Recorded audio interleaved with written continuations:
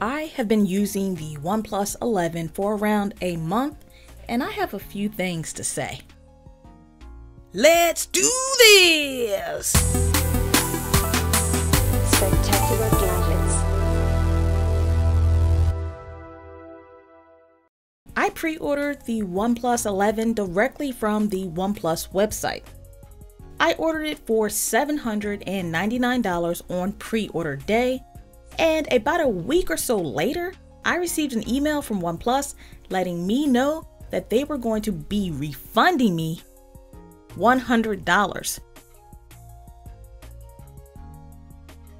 So I was able to pick up the 256 gigabyte version for $100 cheaper. Go me! First things first. This is not OnePlus's fault, but I was without a case for more than half the time of owning this device so far. And finally, I was able to get some cases from Tudia.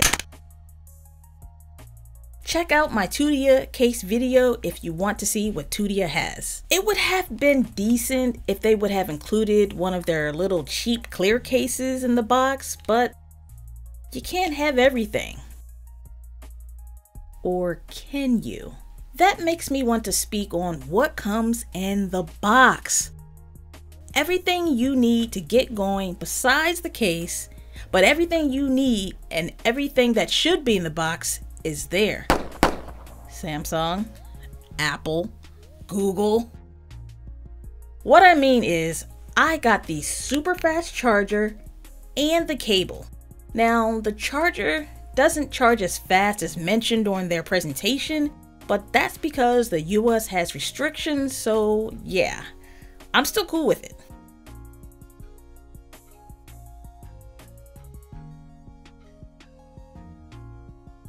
The device is gorgeous. I have the Eternal Green. It just looks really good in person and in videos.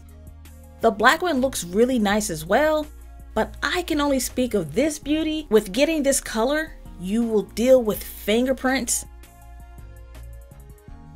And if you don't have a case, well, it will be one of the most slipperiest devices you will have ever had. Design and build, it's amazing. I hate to say it feels good in the hands, but when I hold the OnePlus 11, it does feel good in the hand, with the right amount of weight balance and coolness from the materials.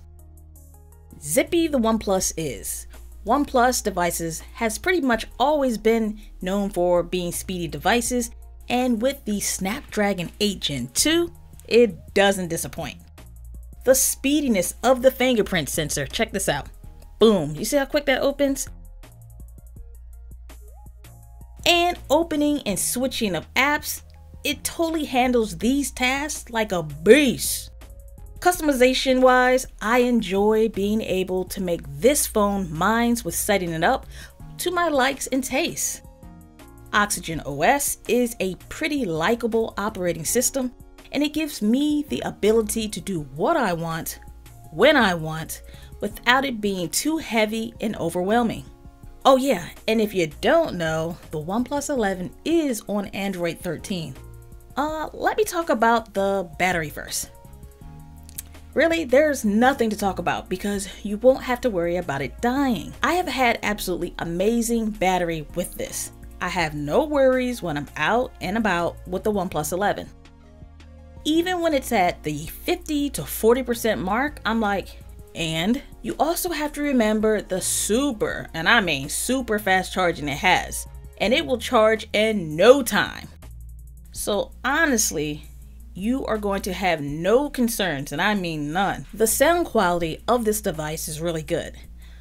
Sometimes I like to use the speakers to listen to my music when I don't feel like using the OnePlus Buds Pro. This gets plenty loud and gives a nice, full, well-balanced sound. The bass sounds great, and as a whole, it just sounds very pleasant. I have no complaints about the speaker.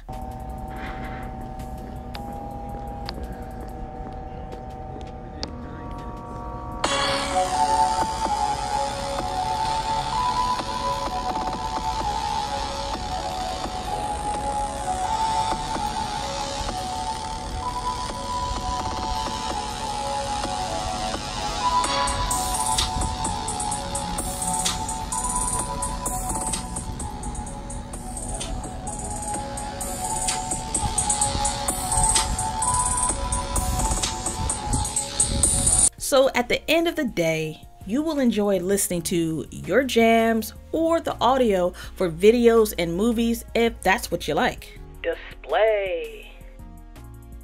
The display. The screen is lovely. Watching any kind of content on the OnePlus 11 is very much enjoyable. The 6.7-inch LTPO OLED display will definitely have you immersed in whatever you are looking at. We are dealing with a 1440p resolution, and don't forget, for those of you who are into refresh rates, there is a variable refresh rate of 1 to 120 Hertz. Speaking of screens though, let's switch up real quick and let me talk about some unusual experiences I have had with my particular unit. There have been several times within the first week or so where the screen was not responsive and I could not get out of an app that I was in. I typically would have to power off the device and start it back up. This would happen in various apps and a lot of times when I was gaming as well. So it wasn't just one app in particular. What that also meant was gestures would not take me back to the home screen. So the only thing I could do was honestly just power down the device, and then that would typically get it out of its funk. That was a reoccurrence for, like I said, about the first week or so that I had it. And they pushed out some updates, and then I noticed that after the updates, I wasn't really experiencing that type of issue any longer. So I haven't really noticed any type of acting up ever since then. Before you ask, this was happening before I even installed this matte screen protector. Cameras.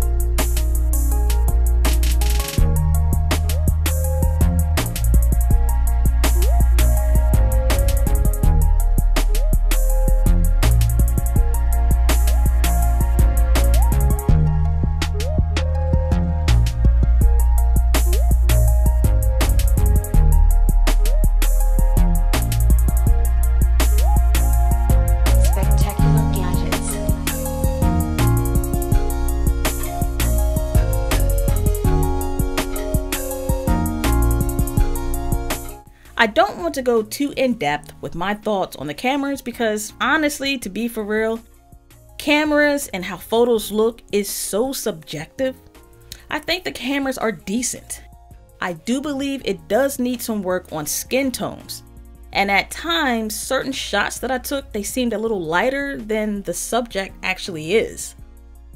What I do appreciate is the ability to change the depth of field. I can adjust the f-stop in video and portrait mode. Being able to select from f1.4 to f16 is pretty cool. And you know what? It actually looks really good too.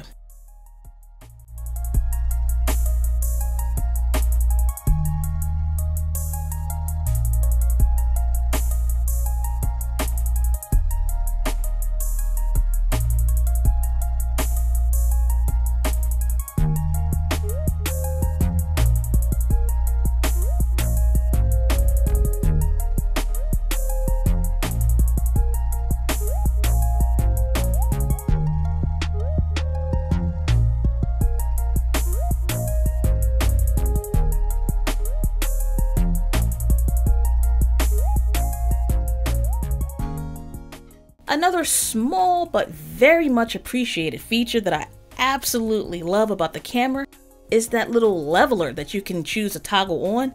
The leveler, along with the haptic action, whew, it's over.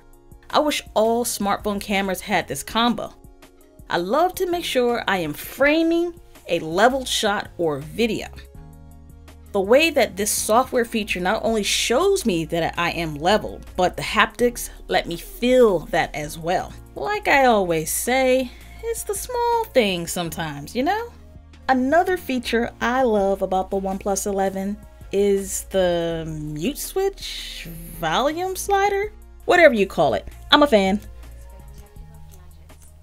It's convenient to have a physical slider to mute the ring than having to go unlock the device and pull down the setting toggles and all of that. It's just really nice to change the ring to silent or vibrate without even having to unlock the phone. Okay, last of the little things for me, but it's gonna have to totally be the haptics on the OnePlus 11. In my experience, this phone has the best haptics in the game, period. Like I mentioned earlier, when I am taking a photo and getting it framed to my liking, the leveler will turn colors, but the haptics also just work together to let me know what's up.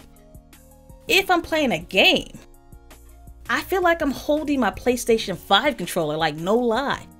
I like that while I'm gaming, it vibrates and lets me know I have certain notifications without ruining my gameplay.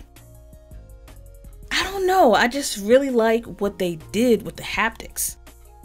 Let me know in the comments if you feel the same way.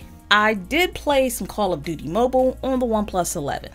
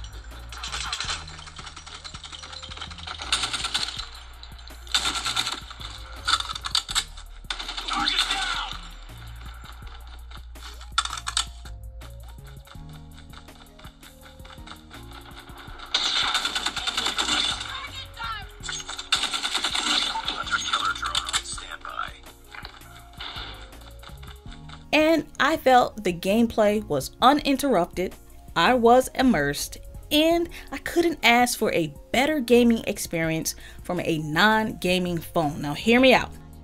I'm not going to lie, if I had to game on a phone, I'm definitely missing the shoulder triggers of the Red Magic and other gaming devices. But since I've had the Steam Deck, I haven't really been into gaming phones so much anymore. With that being said, I did not observe any heating issues while playing a few rounds of Call of Duty.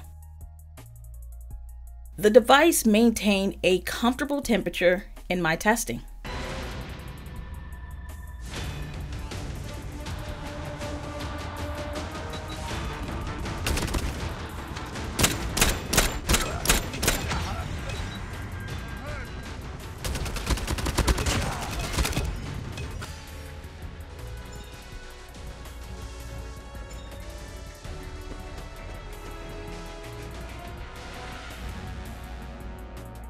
The OnePlus 11 has definitely stole a place in my heart for being a well-balanced piece of tech that is pretty affordable, very customizable, and easily enjoyable for any areas of your life when you need it. Well, that about wraps it up for this video.